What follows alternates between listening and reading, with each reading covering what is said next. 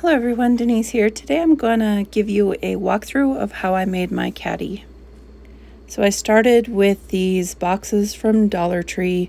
They do have different cutouts on the different boxes. Some are flowers, some are hearts. Does not matter.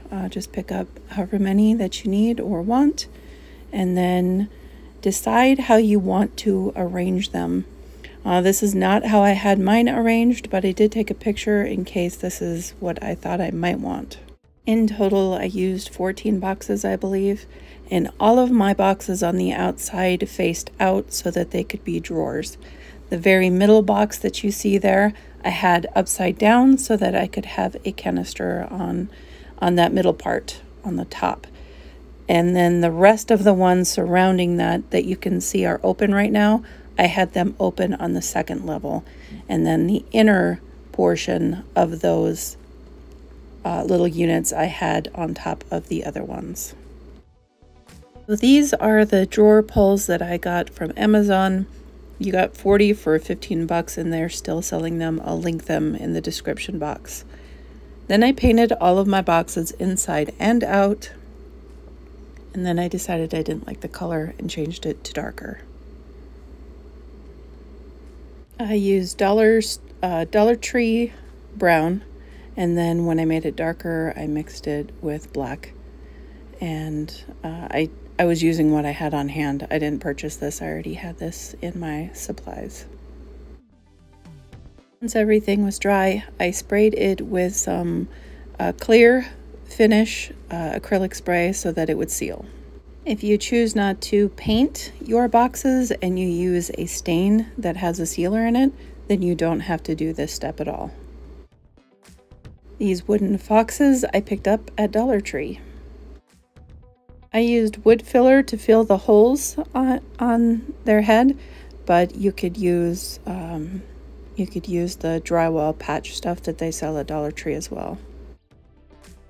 I painted my foxes with a mixture of red, brown, and a smidge of black, a little bit of orange, and mixed that all together to make this color. I just was using what I had on hand.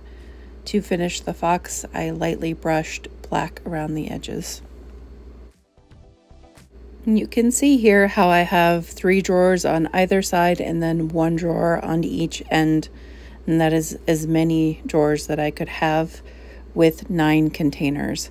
And then the rest, like I said before, I did 1 upside down in the center. I put 1, 2, 3, 4. I put 5 of the main part of the containers through the middle like a plus sign. And then the extras that went inside of the container, I did not have the flowers showing. I turned them in because I didn't want them showing. I don't know why. I just didn't. I thought it was too much with the foxes. So you can choose whatever you want to do and leave your decorations outward as well. I glued everything together with hot glue, a hot glue gun. It was very adhesive, a very strong bond when I put them together. Just make sure you're quick. If you want yours to spin like mine, you will need a Lazy Susan hardware. They have large and small at Hobby Lobby. I will link them also.